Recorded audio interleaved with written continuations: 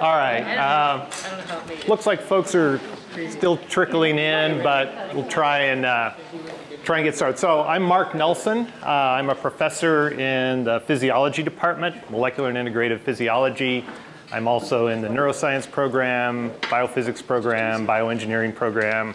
Have a very cross-disciplinary view of things. And in fact, my training is in physics. My PhD was in particle physics as an experimentalist. So I worked at Stanford on the linear accelerator, looking at interactions of electrons and positrons and that sort of thing. So I've always had sort of a tendency to fall into the reductionist funnel, and keep breaking things down into smaller and smaller pieces. So that will kind of explain a little bit the tack that we're going to take in today's talk in thinking about what a brain does.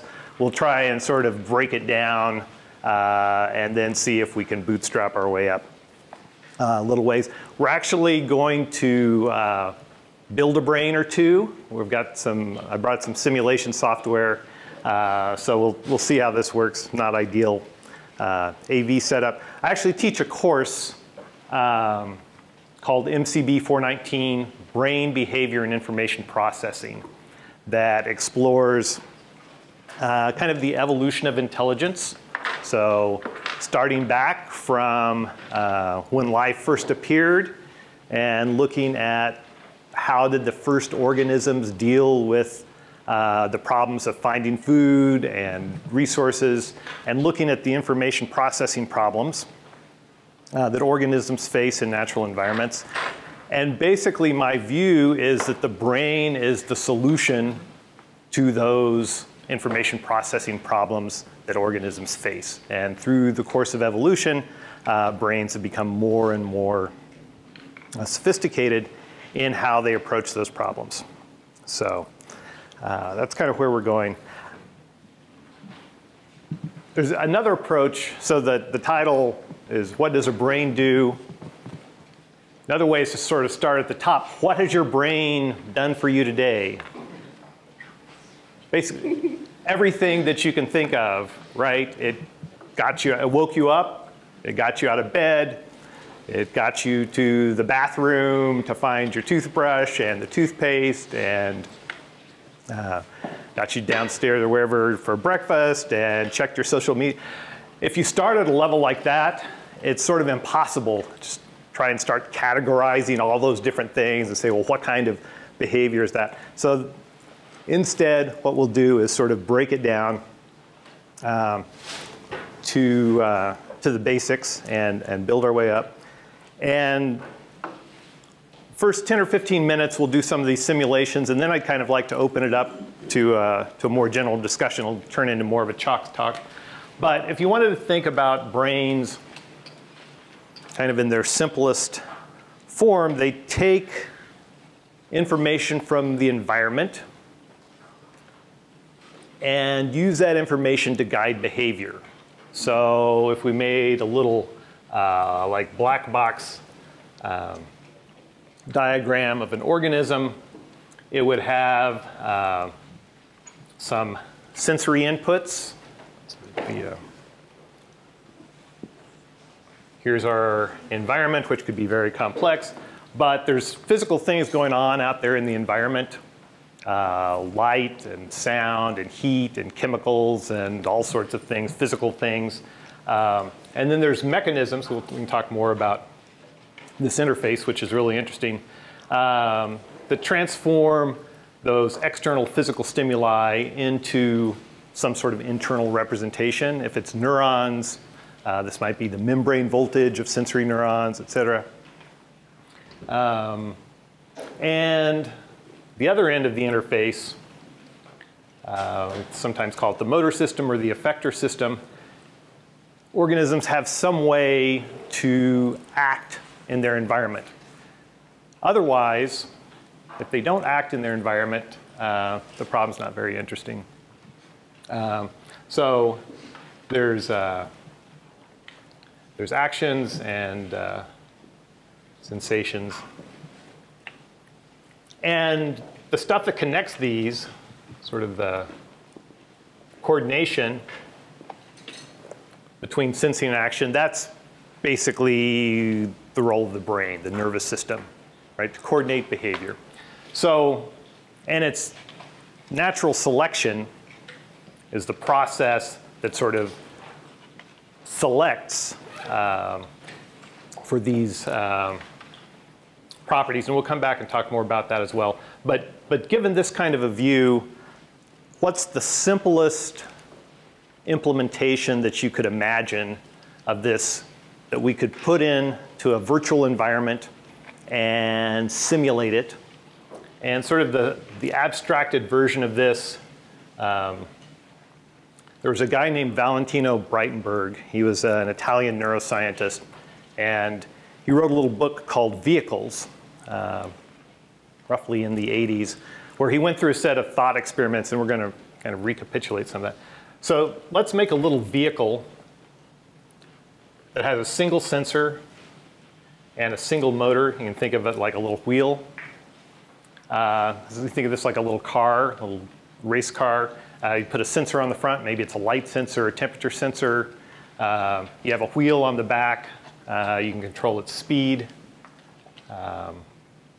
And let's go ahead and imagine that you have some kind of a steering mechanism so that you can wobble the wheel back and forth. Or you can think about your car turning the steering wheel, or a little razor scooter.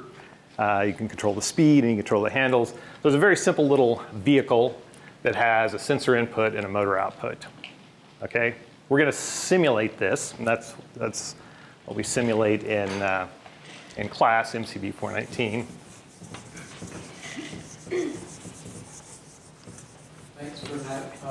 Thanks for not waiting for me.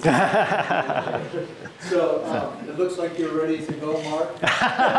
Sorry to be late. That's okay. I'm really that late? 12 o'clock and 13 seconds. So Mark, go ahead. Mark is going to give us an enlightened discussion on what the brain does. Exactly. Mark's been, have you been a faculty member at Beckman since 91. So it opened in 89. Almost as soon as the doors opened. It's Yeah. absolutely been a central collaborator here at Beckman, and I think is going to enlighten us with a summer tower tutorial talk on what the brain does. Right, right. And I'm violating the rules a little bit. I know this is supposed to be chalk talk, no slides, but we're actually just launching in. We're going to do some simulations. We're going to build our first brain here in simulation and find out what it does. So we'll see. We'll see if this. You managed to cheat the. I managed to cheat the system. Also. All right. So maybe. All right, it's probably going to be hard to see everything that's going on, but I'll kind of explain things to you. So over here on the right, we've created a little world. It's a 2D world, and there's some simulated physical factor that varies across space right now. You could think of this, maybe this is temperature.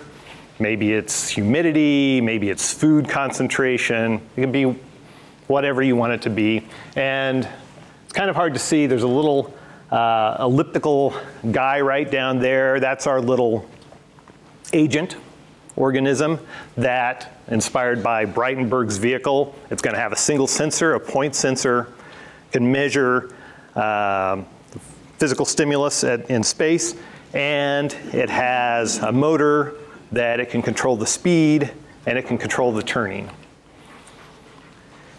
And what we're not going to do explicitly right now is sort of talk about the fitness, about, maybe this is food and maybe the red is good for the bot, or maybe this is heat and maybe red is bad. That could be layered on top later, but we're just going to watch what we can do in terms of controlling the behavior of this organism in this complex environment. So simplest thing is for the organism to wander around. So how would we have the agent wander through the space? We give it a speed, and maybe let's make speed constant for now. And let's just wiggle the wheel a little bit. Often you don't really have to wiggle the wheel. I don't know if you've ever played with little toy cars and tried to get them to go straight down the hallway. They almost never go straight down the hallway. They're always turning off and crashing into one. That's because friction provides an intrinsic source of variability. Or if you're making a little boat and it's in the water, there's natural currents.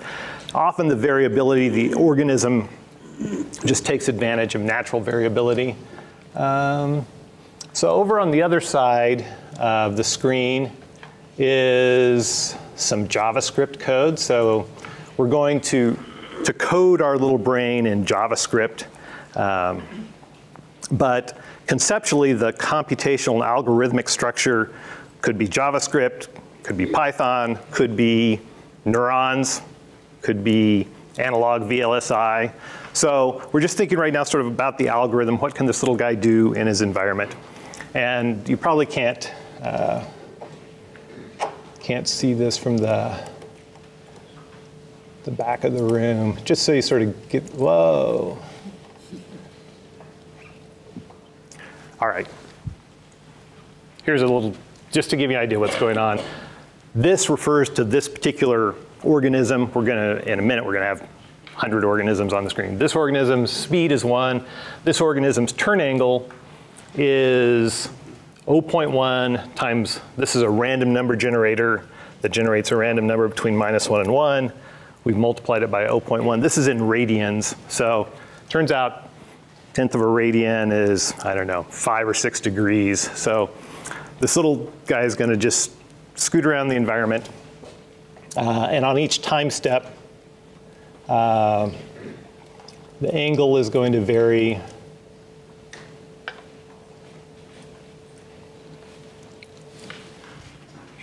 by a few degrees. And here he goes, kind of wandering around the environment. The environment wraps. So when he goes off the screen on the right-hand side, he reappears on the left, and he goes off the screen on the top, he reappears on the bottom. The boundary conditions aren't exactly correct, but basically you can think of this kind of like a donut, like an ant crawling on a donut, and it can go around one way around the donut, but it never falls off the donut. So if we made the, pause him now, and let's make the turn noise higher. So before it was 0.1, now we'll make it 1.0. That's like 60 degrees. So that's like if you're on your little razor scooter, you're really going crazy with the handlebars. If that works. Oops.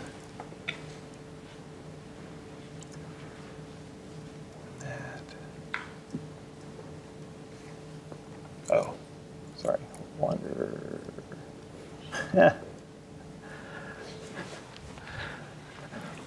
All right, so there's our little guy wandering like crazy, right? So you're just controlling turn angle. Okay, so let's think about something adaptive that this little guy could do. Imagine that he wants to spend time in the hot parts of the environment preferentially, or the cold parts, or what can we do to help him out? What kind of a brain could we make? Simplest class of behaviors that you can generate are called kinesis strategies. Kinesis means you change the behavior based on the stimulus, but you do it in a non-directional way. In a minute, we'll contrast this with taxis. Taxis is where you make a change that's directed. Like if there's a light and you turn toward the light, that's taxis. If there's a light and you increase the wander noise, that's kinesis. You're not doing it directionally, you're just changing. If it's light, I'll wander a lot. If it's dark, I won't wander very much, something like that. Okay, so actually the first thing maybe we'll play with is speed. That type of kinesis is called orthokinesis.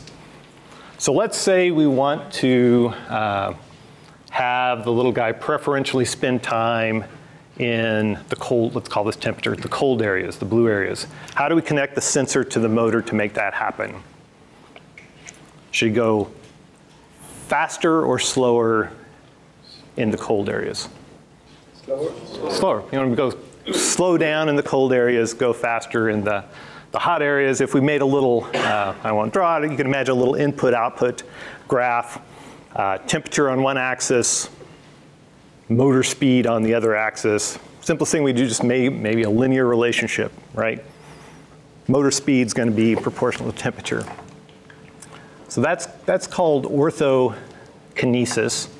It's called positive orthokinesis if we make it monotonically increase.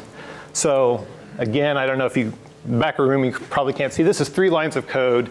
First line of code gets the temperature of the agent at the location where it is. The next line of code is going to set the speed. So let's just set that to be equal to whatever the sensed temperature was. And for the turn angle, we'll just leave a little bit of random noise like we did before. I'll run that.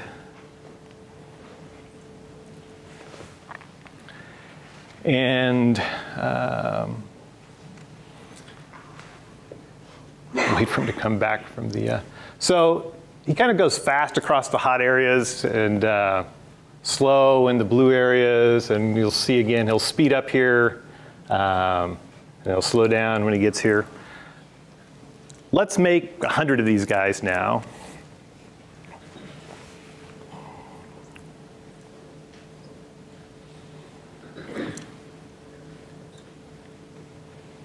Step 1, we'll make 100.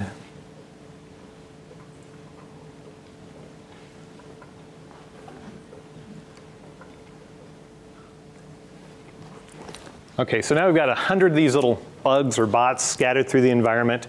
Here's the mean temperature of the population, 0.5. So the temperature's been normalized to go from 0 to 1. So the coldest region's 0, the hottest region's 1. You throw 100 guys out there at random. Average temperature's close to a half. Not exactly a half, because it depends on where they land. And if we won't do it, if we just let them wander around aimlessly, the average is going to stay near 0.5. It'll fluctuate a little bit, but it won't get warmer, it won't get colder. But with the controller we just built, we're expecting that these little guys are going to slow down in the blue regions, speed up in the red regions. You would think that means they should be spending more time in the blue. The average temperature should drop, okay? So we'll see if that happens.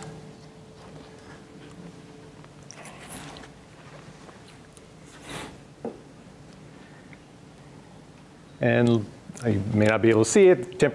Average temperatures drop now, 0.38, 0.4. On average, they're spending more time in the blue regions than the red regions. How could we make it even better? So here's our input-output. This is temperature. This is velocity. Right now we did this. Say we wanted an even stronger effect. What could we do? Make them move faster at high temp. Put an exponential, non-linear. Make something non-linear, right? Maybe we really want them to go much slower when it's cold, much faster when it's hot. If this is linear velocity equals t, what would this relationship be? Maybe t squared? Yeah, t squared would be something to try. So we'll go back to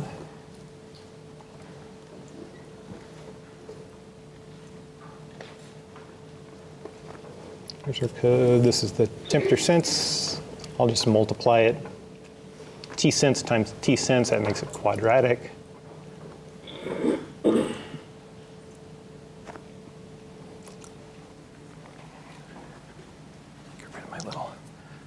Diagram for now. Who did I put? Make sure I restarted that. I've got a little cheat button down here. I can make time run faster. And the students in my class really appreciate this. So it's fun. It's fun. Can you make time run Yeah, that would be useful for all the administrators. All right. So time. So the guys aren't really moving faster. We just sped up time. It's like a fast forward. But yeah, we're moving in the right direction. What if we wanted to go even further? Maybe we need like a sharper nonlinearity. So maybe what we could do is have an input. If it gets in the hot area. Oh, you could kill them. That would work too. Maybe our input-output relationship could look something like this. Could be 0. There could be a threshold. And then probably doesn't matter what we could do. We could have a step threshold. So below a certain temperature, they stop. Or we can make it binary like this. Let's just do this one.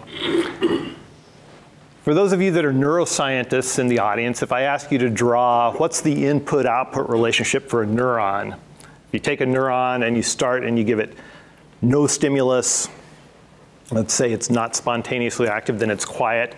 You give it a little bit of stimulus, you'll depolarize it, you'll change its membrane voltage, but you won't reach firing threshold, so it doesn't fire. So for real neurons, the way they behave is for very weak inputs, they don't respond until you reach a spike threshold for generating action potentials, and then they'll start responding. Usually there's a jump. And then there'll be some kind of a monotonic increase, and then eventually maybe they'll saturate. But we don't need, the point here is this kind of input-output relationship looks very much like what a neuron would do. So you can sort of imagine a little vehicle with a single neuron connecting the sensor to the motor that has some coordinates, kind of a step function like this. I've got to write some JavaScript.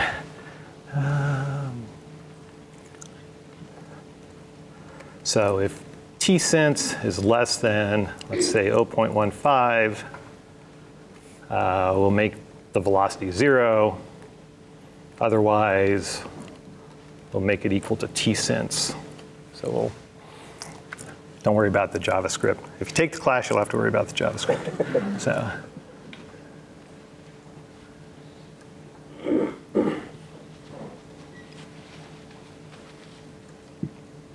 Speed up time, not 101, that's too fast.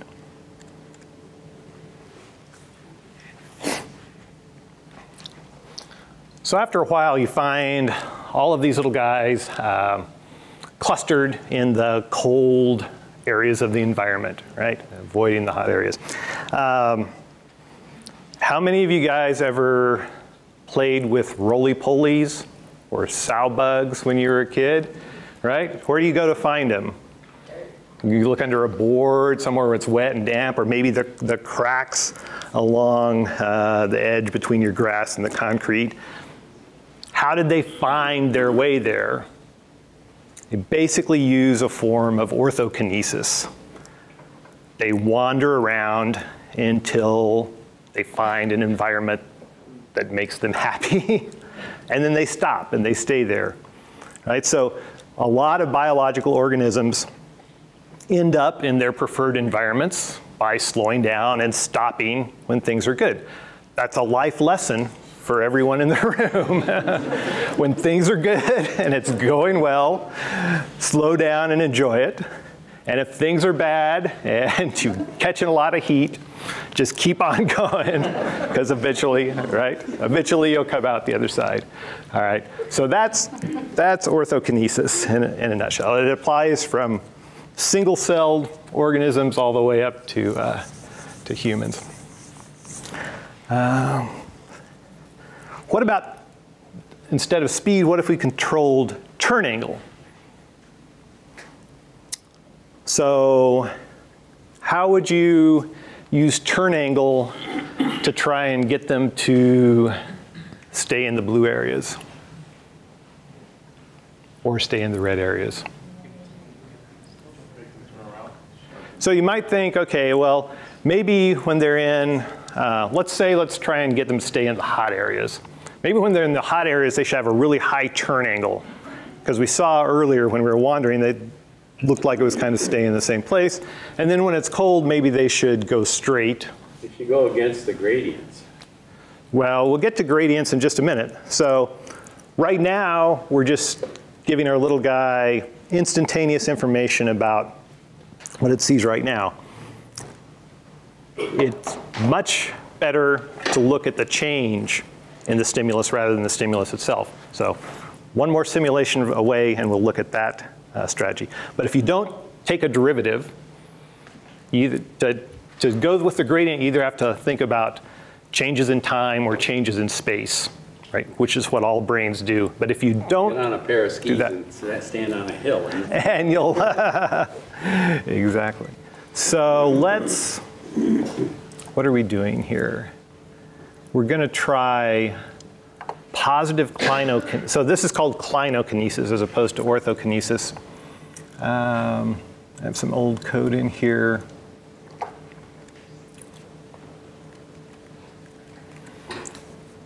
So speed is always going to stay 1. The turn angle, we're going to scale in proportion to the temperature, right? So when it's very hot, it's going to turn a lot. When it's cold, it's not going to turn very much.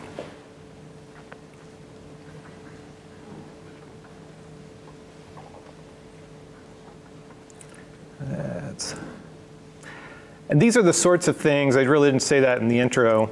I know a lot of folks here at Beckman and elsewhere are starting to develop little bio-inspired robots, little microbots and nanobots that you want to, I don't know, have them inject into the circulatory system and end up at the site of the cancer, or you can think of all sorts of applications where you want your agents to end up somewhere in space. So these sorts of strategies that we're talking about now, kinesis and taxis, are very effective for that sort of application. If you kind of watch these guys, they certainly wiggle around a lot more when they're in the warm areas, and maybe a little less. But our mean temperature is still 0.5. We had a good idea, we thought, right? That we'll use this turn angle and make them turn a lot when it's hot and make them not turn very much when it's cold. Turns out that doesn't work.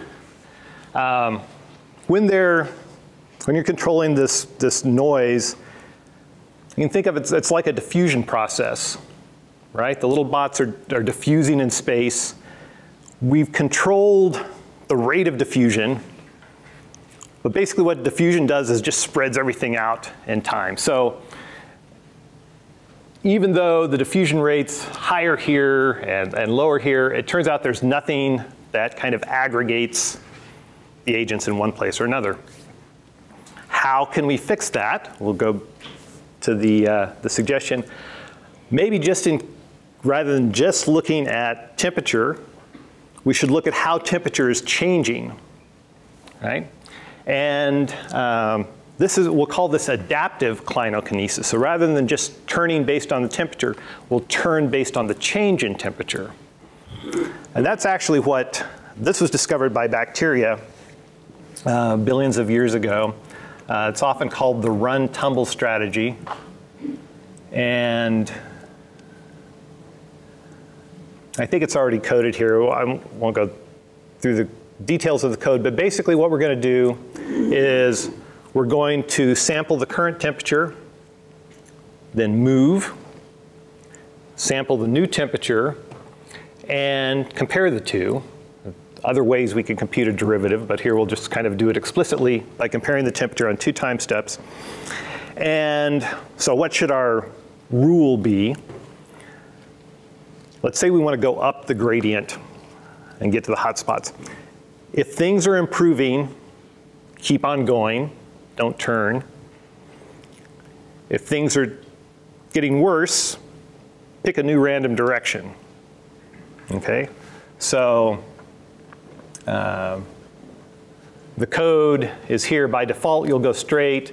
If the temperature's decreasing, turn by a random angle. All right. That's called run tumble.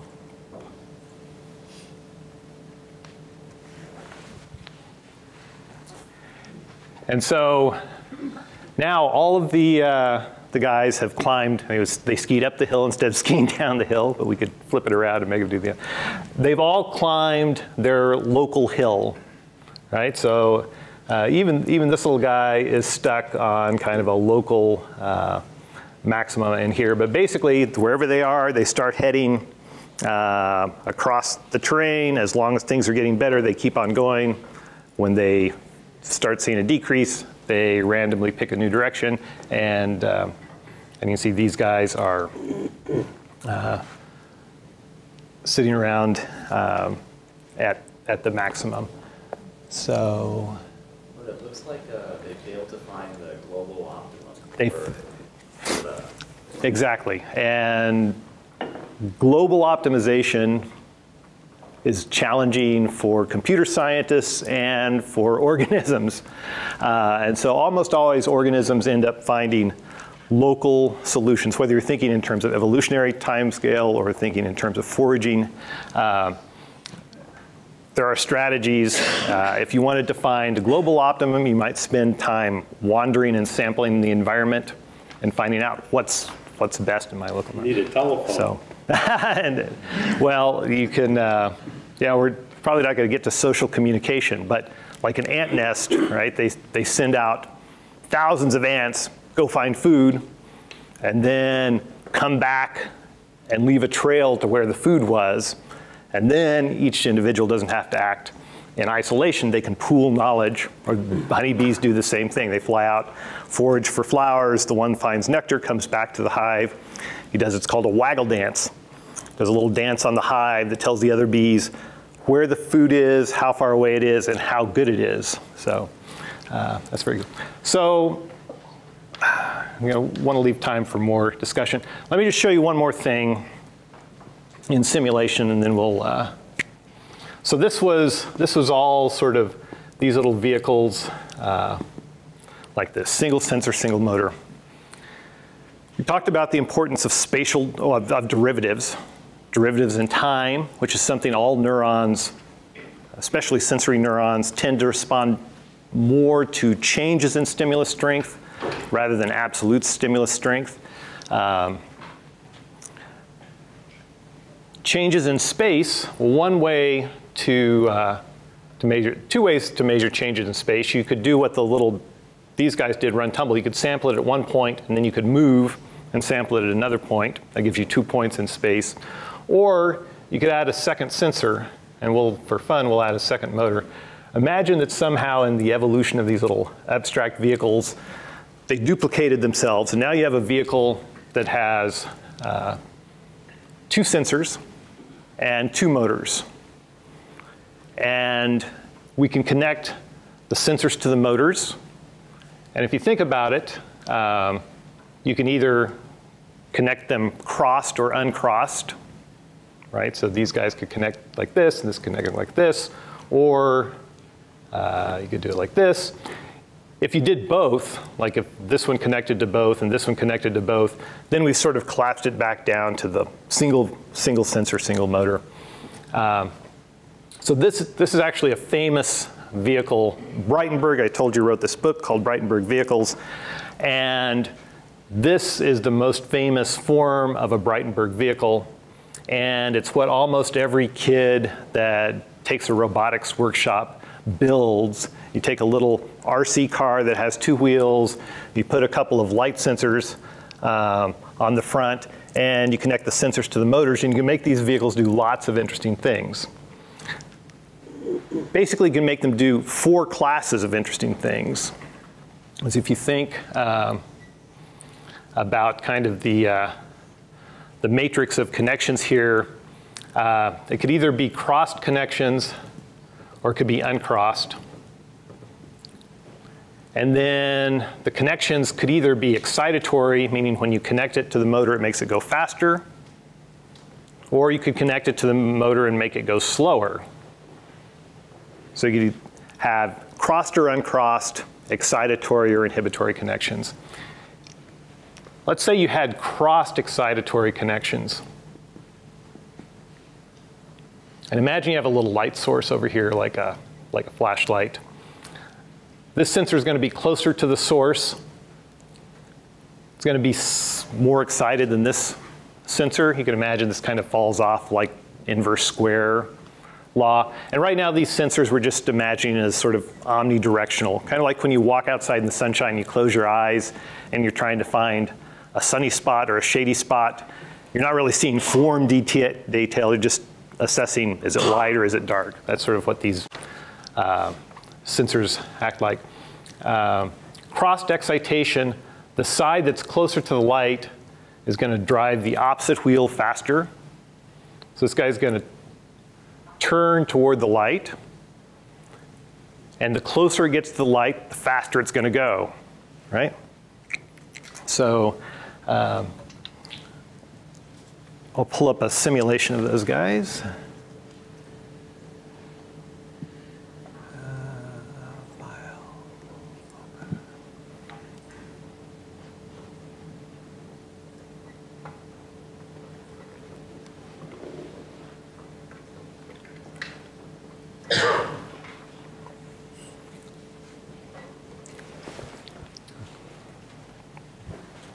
What was the name of this again?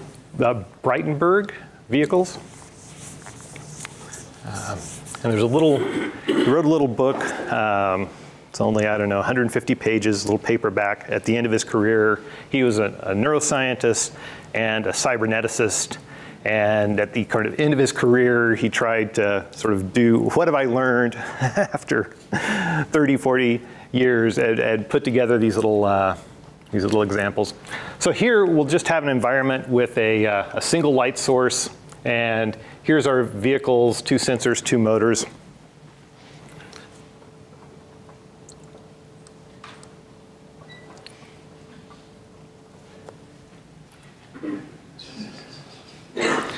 So this guy's kind of obsessed, but that's one of the, let me move the light source around. So it's kind of like when you've got a dog treat and you know, the dogs are very obsessed. So Breitenberg called these aggressive because they come straight for the target. The closer they get, the faster they get. In his little thought experiment, he said, and if these were light bulbs, it would be like they crash into them and shatter them. And like moths going to the flame. Yeah, so let's just change the connections. Instead of crossed excitation, let's have uncrossed excitation. Okay, what's going to happen there? If you think about that little diagram, like now this wheel that's on the side closer to the source is going to go faster. It's going to turn away, right? Breitenberg called those cowards. They basically turn away from the light and they slink off into the corners and hide, essentially, right? And if you try to bring a light source close to it, they don't really want to have anything to do with it, right? And you could, so it's kind of fun. I mean, that's one of the things that's fun about the course is actually building little agents that do interesting things. All right, so that's coward. So the other connections we haven't explored yet are inhibitory connections, where the motors slow down. So to make that work, let's give the motors kind of a positive bias. So without any stimulus, the vehicle just drives around, wanders. But when there's a stimulus, it slows a wheel down. How are you going to get it to turn toward the light? You're going to want to slow down. So we've got our 2 sensors, our 2 motors. If you want it to turn toward the light, you're going to want to slow down this wheel, right? So if these are inhibitory connections, slow down this wheel more than you slowed down this wheel, then that's going to cause it to turn toward the light. But it's going to give you something qualitatively different than the aggressive behavior. Breitenberg called this love. Let's see.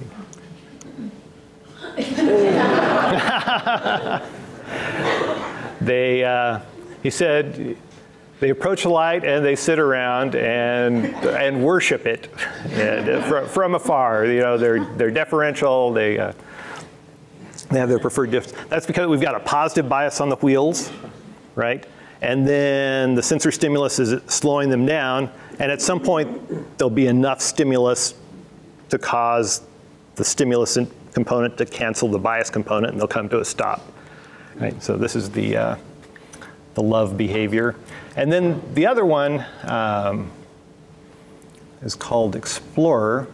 So this is inhibitory, but crossed.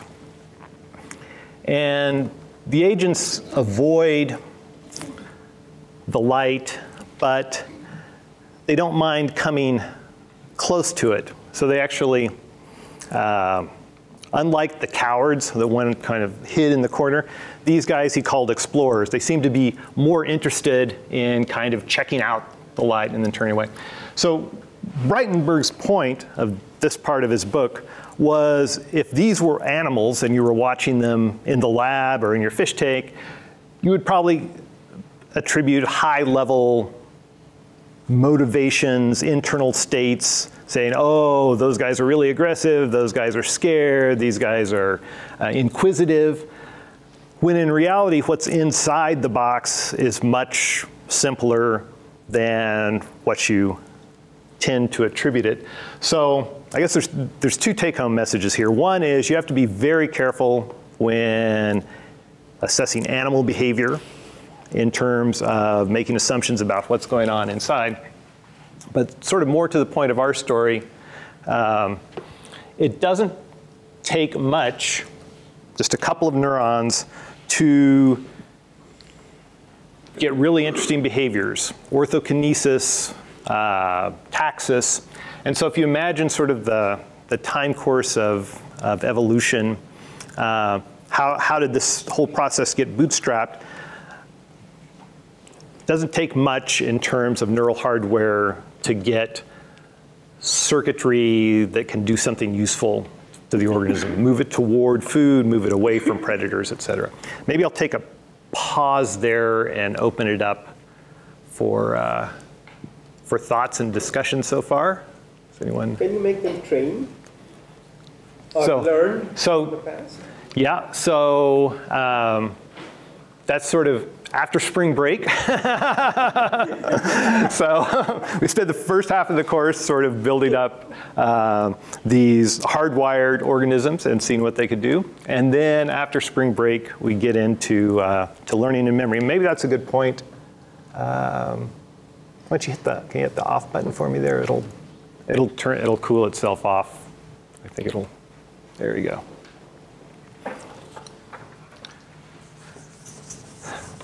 So now let's spend a little time, yeah.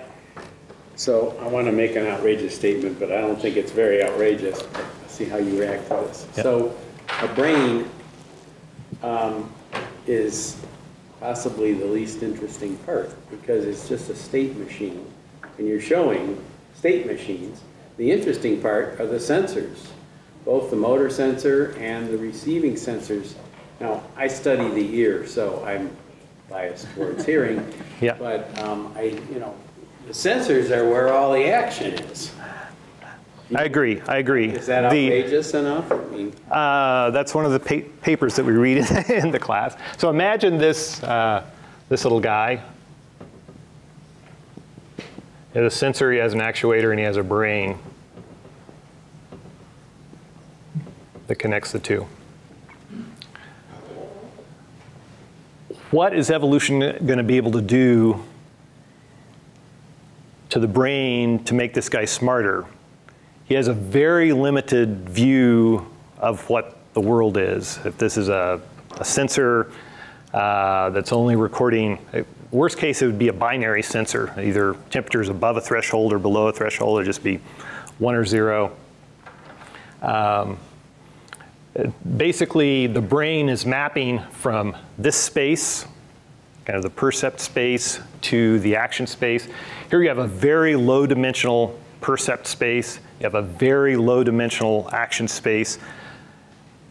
You're not going to gain much by adding complexity in between those two simple spaces. The way that evolution really took off was by elaborating the sensory space and by elaborating the motor space, more so on the sensory side. If you think about the motor repertoire of animals, from bacteria all the way up to humans, the essentials for motor behavior are essentially locomotion.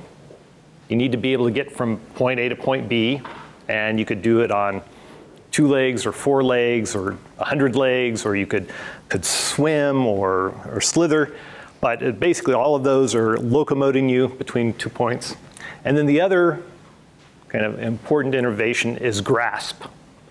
If you can pick something up, whether it's with your beak or your mouth or your talons or your hands, being able to grasp something. So I used to have an aquarium at home and watching fish build their nests by going up and picking up little pebbles in their mouth and then spitting them out in the corner and building structures. So being able to move from A to B and being able to somehow manipulate objects in your environment, that's sort of the scope of this side of the mapping. This side has gotten incredibly complex over the course of evolution. You think of all the modalities and all the different submodalities within chemical sensing, for example, all the different subtypes of chemical structures you might want to recognize. As this elaborates in complexity, the things that the brain can then do to pull out useful substates for guiding behavior grows exponentially. So I agree that sensor evolution and motor evolution and brain evolution have to all proceed together. And I'll try and make a summary diagram that kind of puts all that together. This is one of the summary diagrams we use in class. So here's our environment. This is going to be our organism. Actually, the organism is embedded in the environment, but we'll kind of draw them as separate. We're going to have sensors. Maybe I should draw them at the interface here. They're sort of the interface between the external world, and these will be our actuators. I'll call them for motor, but so the physical features of the environment, light, sound, temperature, interact with special subset of cells, sensory cells, that convert those external stimuli into another representation. If these are neurons, this will be like membrane potentials and firing rates of neurons. We'll call it, it's kind of a loaded word, but this is sort of the physical features of the environment, and these are the internal representations of those features. The brain, the piece in the middle, is only going to see these. It's only going to see nerve cell spikes. Features. It could, how this is structured, right, but it's in a neural representation, whereas the stuff out here was in a physical. This axis is a very important one.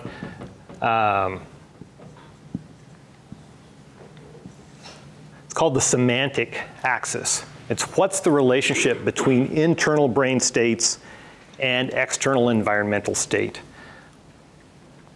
And so if you're doing an experiment in the lab where you're presenting visual stimuli or auditory stimuli to a subject, and you've got an electrode in here and some sensory neuron, you're looking at what are the transformations along the semantic axis. What do these internal firing patterns have to do with what's going on in the external world? So I teach a course in speech, and one of the things that I learned about was psychophysics. And in psychophysics, they make a very clear distinction between the physical word and the internal words. Mm-hmm. Pitch and frequency, intensity and loudness. Everybody says, how loud is the signal? Well, that's an internal representation. It's not the physical representation. This is a very important concept to get. Mm-hmm. Agreed. So, and sort of on the other side of our diagram, you can think of these still represented in neural terms, neural firing rates. So sort of action, or like our little bot that was deciding, should I stay here or should I move, a decision state, which was driving a motor actuator, which then ended up influencing the state of the system, the position, location of the agent in its environment. Again, this is still semantic. So this is the sensory semantics, how our external physical stimuli are related to internal states. This is sort of the motor system semantics, how do particular patterns in motor cortex and spinal cord correspond to actions that are generated in the environment. And our coordination piece that sits in here is coupling perception, action, dynamic loops, and there's feedback within here as well, but we won't try and should be using different colors. This axis, the transformations that happen along this,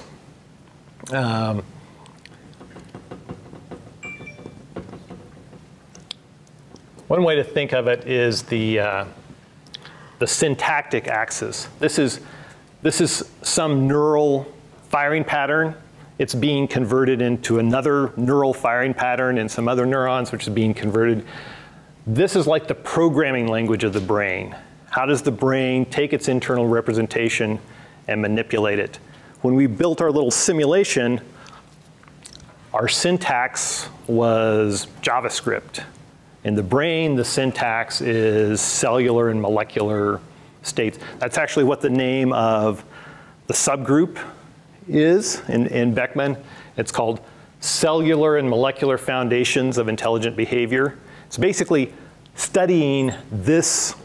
I mean, you've got to look at this piece too, but looking how do the neurons in the brain interact with one another to accomplish particular information processing tasks. The syntactic axis, you could actually expand. There's a famous neuroscientist and computational neuroscientist named David Marr, who said when you're thinking about this axis, you can think of it hierarchically. There's a computational level that is at a higher level than syntax. Syntax is you're worrying about, for neurons, sodium channels and potassium channels and synaptic plasticity, the details of like the neural programming language. But those interactions are accomplishing something computational, some transformation. So for our little vehicle that was doing orthokinesis, it was a pretty simple transformation, right, from an internal state that represented external temperature was being transformed into an internal state that then got turned into a motor velocity. So the computation was just like a linear equation, but it was like a y equals mx plus b kind of computation. That doesn't say, are you going to do that with a neuron? Are you going to do that with JavaScript? Are you going to do that with a piece of analog VLSI? Right? It's the computational principle independent of the implementation. Mathematical representation. So it could be, right. And then, in this case, this probably isn't. Here, the algorithmic and computational kind of collapse because they're, but imagine if computational was to find the maximum of something. There are lots of algorithms that you can use to find a maximum. You could do sampling and searching. You could do hill climbing. So there's lots of algorithms that can implement a particular computation. And then below that is the implementation level. How do you actually build it in hardware or code it in code? So when we talk about this as the syntactic axis, it's sort of looking at this piece, but realizing that above those pieces are the questions of what algorithmically, so those neurons are interacting with one another, what are they doing algorithmically, and what computation is that performing? And then one more piece, and then I'll stop. So where does natural selection fit in to all of this? There's one more, it's not really an axis. For some particular sensory motor dynamic coupling, it's going to have an effect on this agent's performance in its environment. So imagine it's an agent that's looking, it's got to require food, resources to grow and develop and reproduce. So there's going to be another process that kind of evaluates and selects. So in natural environment, that's natural selection. If you're an engineer, these are your design iterations, and you're trying different things out, and you're picking the best ones. There's feedback from the environment about what's working, and then variation selection acts on sensors. Maybe you can improve performance by evolving better sensors, ones that can detect something different than what you were detecting before. Maybe you can adapt what you're doing in the transformation between the input states and the output states. Maybe you gain traction by making your actuators a little bit better, right? So natural selection sits here in the middle and acts on all of these pieces to optimize the dynamic coupling, to optimize the performance of the agent in its environment, subject to whatever selection pressures there are. So let's pause there and. On the scale of the species, like as you get into your question, memory and learning is also happening locally, right? Yeah. So if we add another layer of the board, so there's the piece of this that is encoded genetically. That's sort of how are organisms wired? How is a cockroach wired? How is a rat wired? That carries information about what's been successful for the species over the course of multiple generations, right? So it's learning on evolutionary timescales. Layered on top of that, and very important for what brains actually do, is another layer that connects sensory data to coordination, to motor action, that depends on what experiences the agent has had in its own lifetime. So what's been successful for the agent over the course of its experience with the environment. And in that context, it's actually useful to think about this sensory input, or these physical states in the environment. You can kind of subdivide them into two broad categories. Let me make this a wider arrow. There's a subset of things in the environment that are causal as they relate to the fitness of the organism.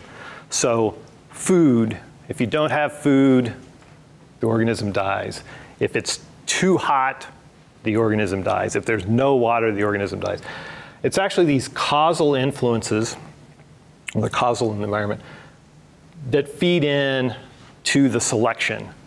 Those are the things that the organism has to get food, it has to get water, it has to avoid extreme environments. There's another set of sensory inputs coming in that you can think of as informative as opposed to causal.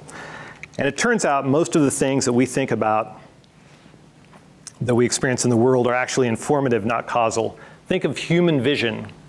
You're detecting photons bouncing off of everything around you in the world. And then you're constructing internal representations of features and being able to recognize faces and chairs and tables.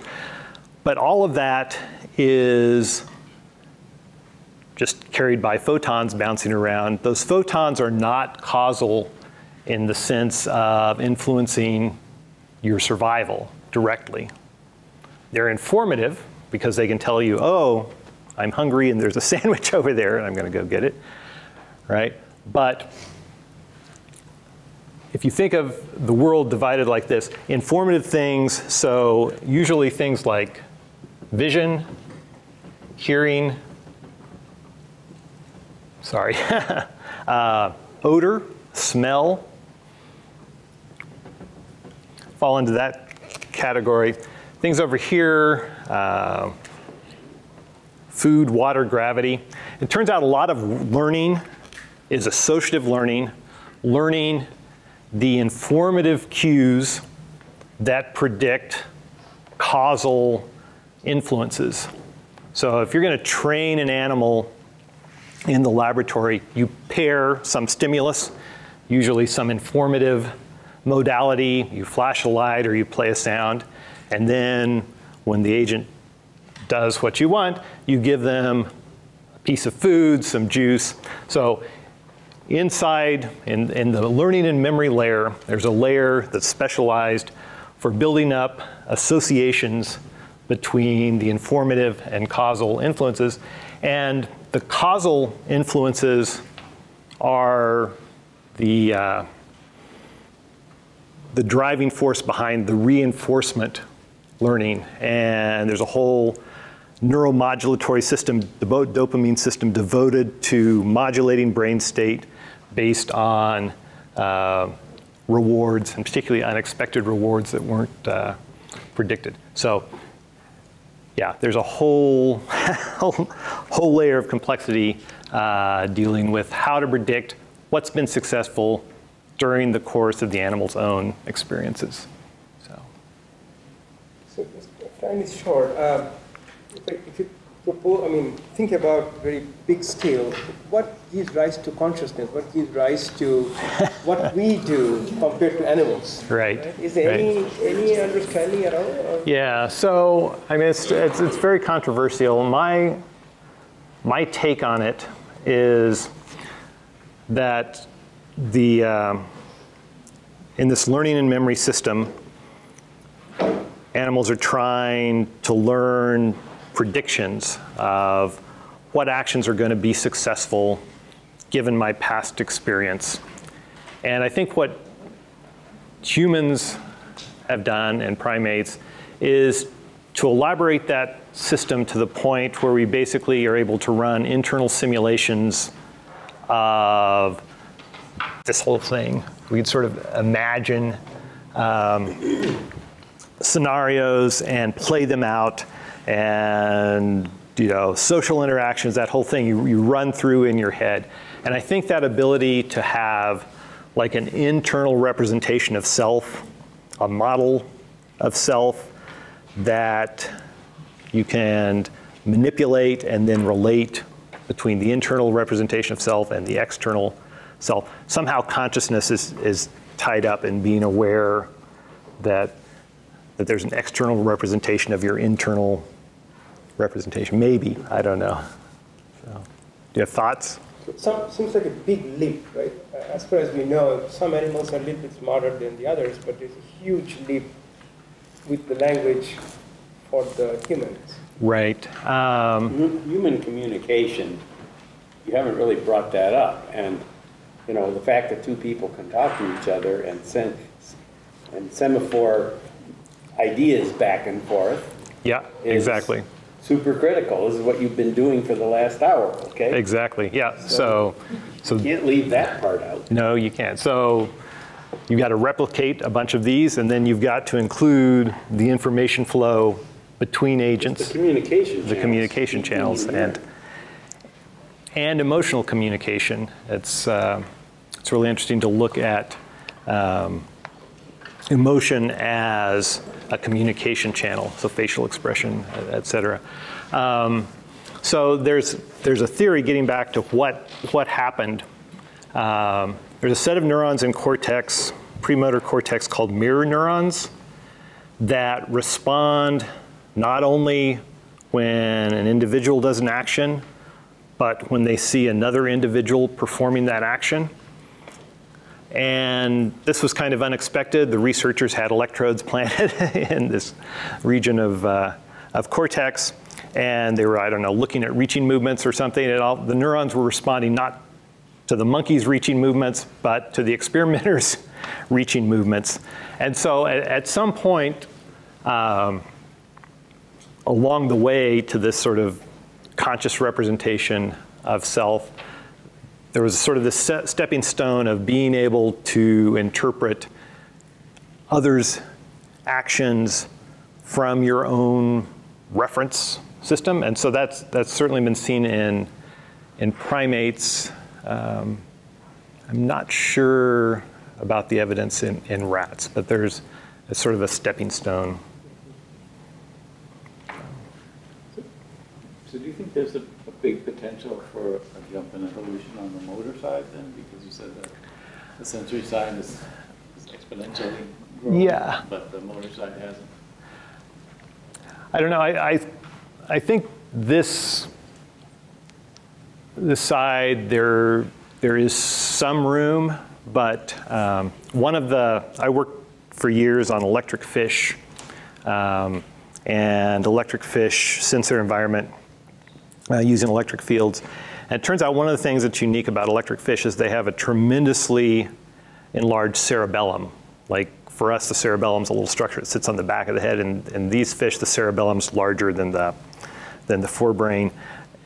The cerebellum is normally thought of as a center for sensory motor integration.